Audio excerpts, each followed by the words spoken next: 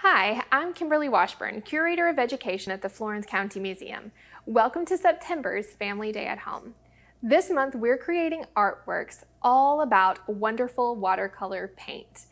These artworks are inspired by our newest special exhibition titled Alice Smith, a Charleston Renaissance Artist. This exhibition is full of wonderful watercolor paintings, and we hope that you'll stop by to see it. Let's go ahead and get started.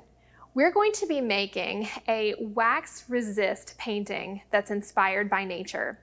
So let's gather a few things from your Family Day at Home kit. You're going to need your 3 colors of watercolor paint, your white crayon, your small paintbrush, your sponge, and your largest sheet of white paper. You're also going to need to gather a few things from around your home or your neighborhood.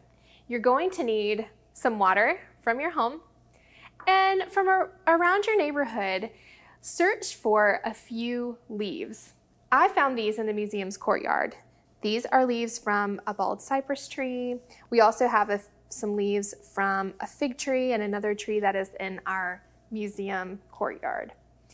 So we're going to start by creating a leaf rubbing using just our white crayon. Now the first step in creating a leaf rubbing is going to be to remove the paper from your crayon. And you're going to want to tear all of that paper off. Make sure all these paper scraps make it into the trash can and not on your floor.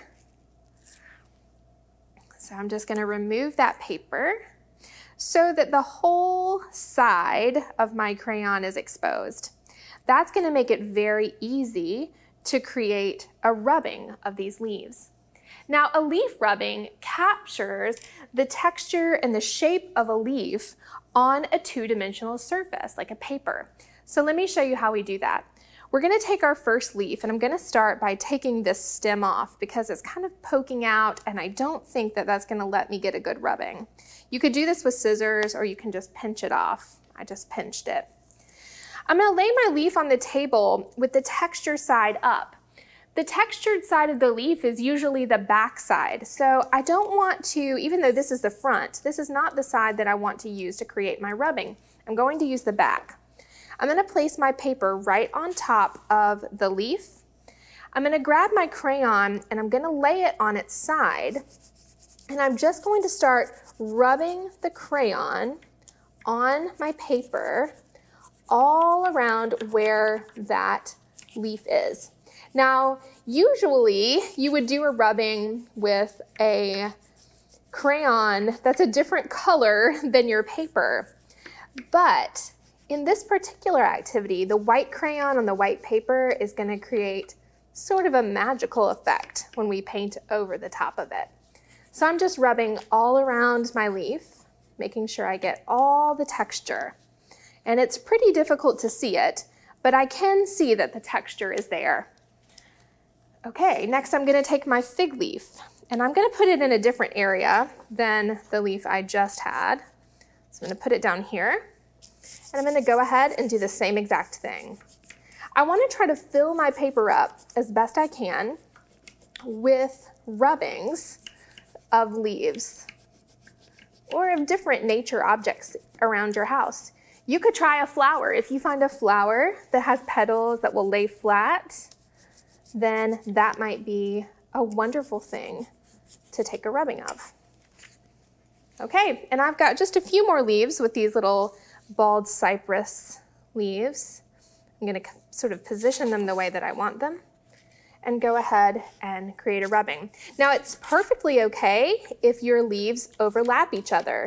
They don't have to, oops, my crayon broke. That's okay. I can still get a great rubbing. Your leaves can overlap each other. They do not have to be in an area all on their own. In fact, it might be interesting to see how they overlap. All right, so I've got rubbings of all of my leaves on my paper, and now I'm ready to add color. I'm going to show you a couple of different ways that you can do that. If you want to add a large area of color very quickly, you can use something like a sponge. Now I've gone ahead and wet my sponge with water so that it's nice and soft. And I've also already added water to my watercolor paints. If you have not already added water to your watercolor paints, you're going to want to add just a little bit of water, probably about halfway full on your cup, so that we have plenty of water in those paints. Now I'm going to just dip my sponge in the paint, and then I'm going to start spreading that paint over the surface of my paper. And you can see that anywhere that I have used my crayon, that watercolor paint will not stick. And it helps bring out the beautiful rubbings. They almost magically appear. Those beautiful rubbings. Now, I just used my sponge to spread blue paint all over my paper, but I could also come back in and add some other colors with my paintbrush, just to do a little bit of color mixing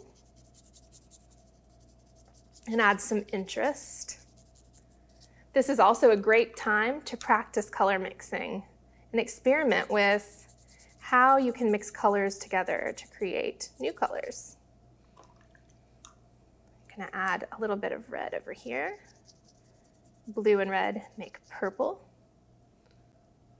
Oh, I didn't mean to get more blue, I meant to get red.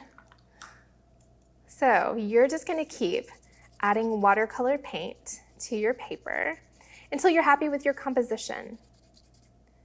Using a crayon to create a resist with watercolor paint is a wonderful technique that's easy to use. You could try this same technique with different colors of crayons, not just white crayons on white paper, but maybe a red crayon with blue paint on top. Or try a very bright crayon like yellow with a darker color of paint and see what effects you get. We hope you enjoy experimenting with wax resist and watercolor.